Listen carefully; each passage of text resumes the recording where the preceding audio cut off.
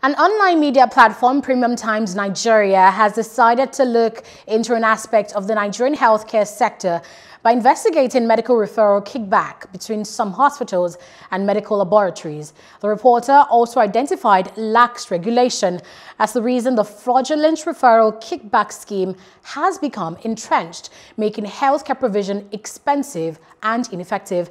And joining us live to discuss this from Lagos is the journalist Nicholas Ibekwe, who uncovered the fraud. Many thanks again for joining us, Nicholas. Thank you very much, Anita. Nice for having me. So help us break down the story. What did you find in your probe into the referral scheme?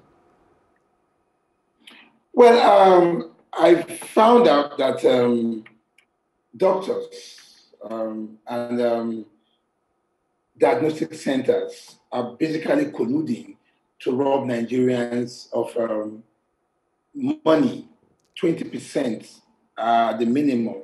Some even goes, some go ahead, beyond 20%. So what they do is for every referral a doctor makes to a particular medical laboratory, 20% of the cost of the test that is done at the medical laboratory is paid back into the doctor's account. Basically, what that immediately says is that whatever you are paying at the diagnostic center is 20% more than you should be paying. Because ideally, doctors are supposed to make referral and are not supposed to get any kickback. Because what it means is that the final cost is sent back to the person paying. And because about 90% of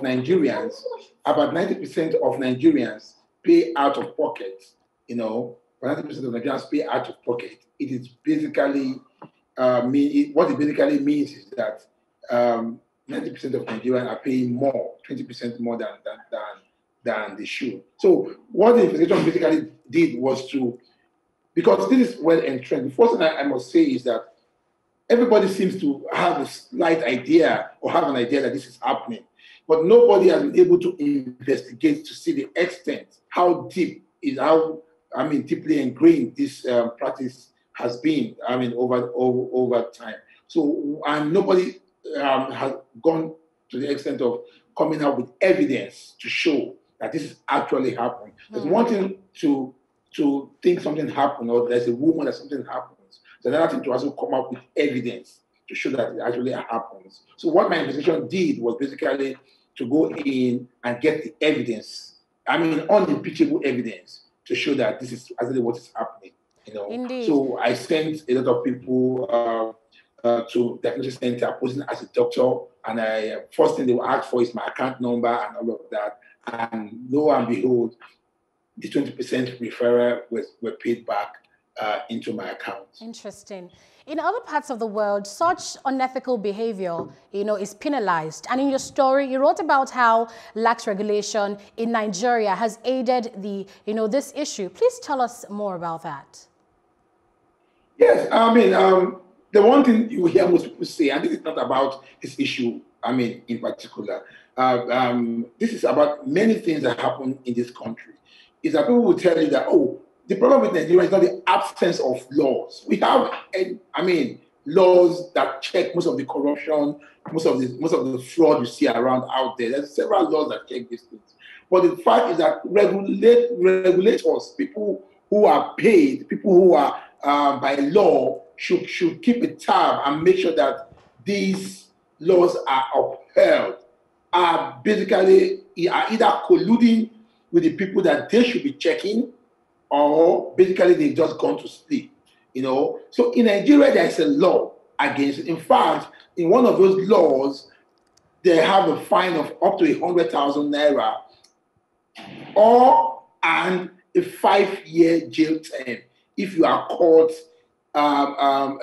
stealing from a patient, if you are caught trying to take money from a patient illegally.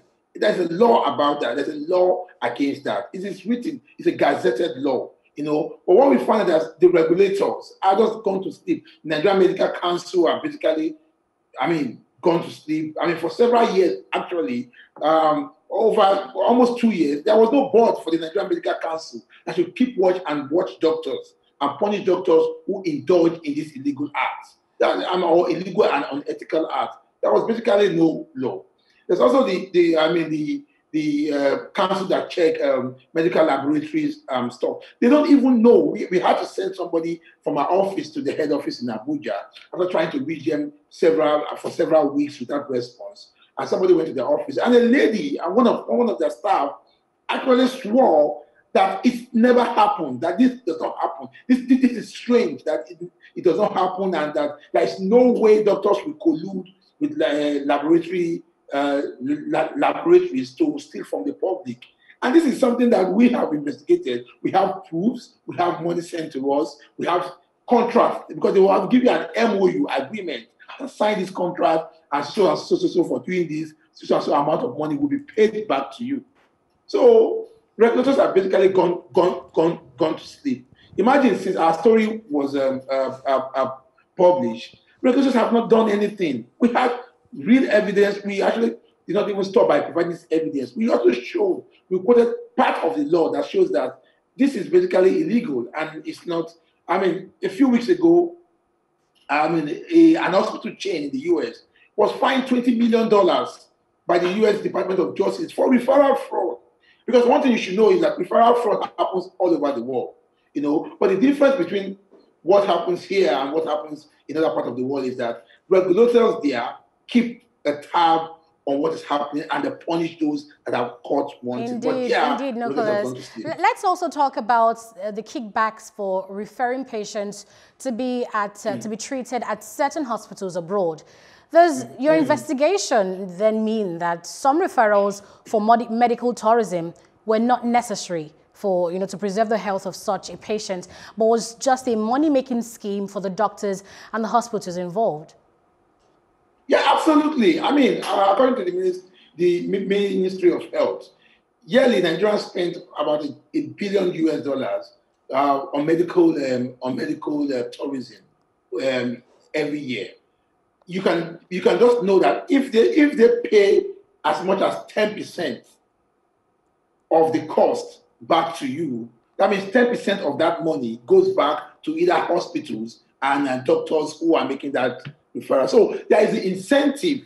There is the incentive for people to refer people abroad, mostly Indian, because most of the hospitals that are in cahoots with doctors here are based in India. Most of the lab owners too are even Indians themselves in Nigeria. I mean, it's so bad that even if you go to the airport, some doctors have told me that they will give doctors leaflet and tell them there's a leaflet at the airport.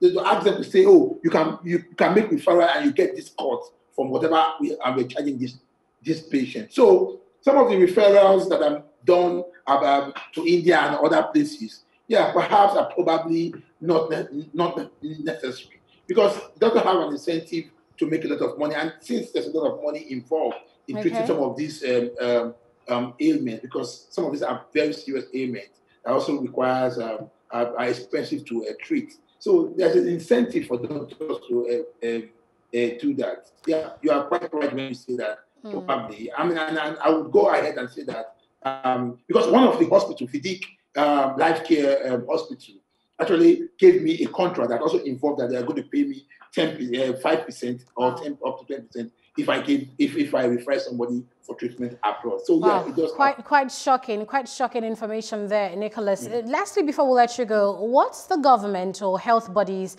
saying about this at the moment? Absolutely nothing. I mean, it's quite funny, and this is one of the things that also I've discouraged. Investigative journalists in Nigeria. I can tell you for a fact, if the kind of investigation that I've done had been done by the BBC, you would have seen government officials running from pillar to post trying to do something about it. But because it's a local reporter, it's a Nigerian reporter writing for a Nigerian newspaper, they just say, oh, he will make a noise and but one thing we can assure them is that we will not let this matter rest, because Nigerians are poor Nigerians who are struggling to raise money for health care. Millions of people, if you go on social media, you see people begging I mean, every day you go on social media, you see people asking for money to be donated. People have set up GoFundMe accounts for people to be treated. And such people are being stolen from. And yet the government doesn't think that this is important. I mean, it's quite disheartening, really. But we won't stop doing what we're doing. We won't. Thank you so much, Nicholas, on that work. You said you worked on it for about 2 years, and we do hope that the government does take action and fix the system. Yeah, I hope so too. Thank you, Aneta.